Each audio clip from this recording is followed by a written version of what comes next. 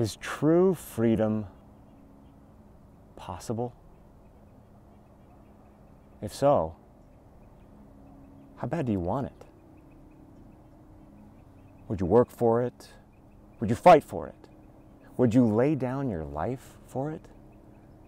How important is freedom to you? What if it meant throwing away your television forever? Never watching another movie again? What if it meant turning off your cell phone permanently? Not temporarily, from time to time, or now and then. Could you sacrifice text messages? Could you move without GPS? Could you give away everything you own or possess? Could you shut down your computer and never turn it back on? Could you let go of your email and let it stay gone? Could you surrender free shipping from Amazon? What if?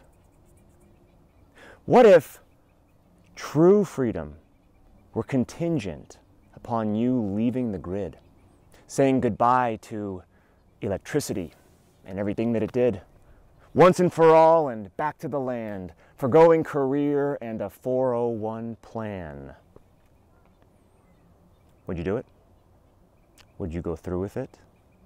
How far would you go to be free? What is freedom? Is it having sex as much as you want, with whoever, whenever, for fun? Or is it refraining and abstaining from sexual urges until marriage, when flesh becomes one? Is freedom doing whatever you please, self-serving your interests for pleasure? Or is it achieved through selflessly serving where deeds aren't rewarded with treasures? I'm honestly asking what freedom is, and what does it mean to you?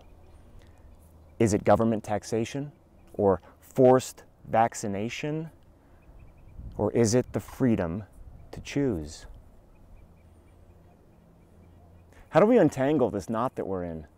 How do we emerge from our fog of subjective morality, despotic brutality, imbalance at home and abroad? Freedom literally means not being enslaved by men, women, or ourselves. In my opinion, opinions can enslave us. Habits and routines can as well. Allowances can devour us. Blind spots can bind us. Comforts can keep us in hell. So what is freedom?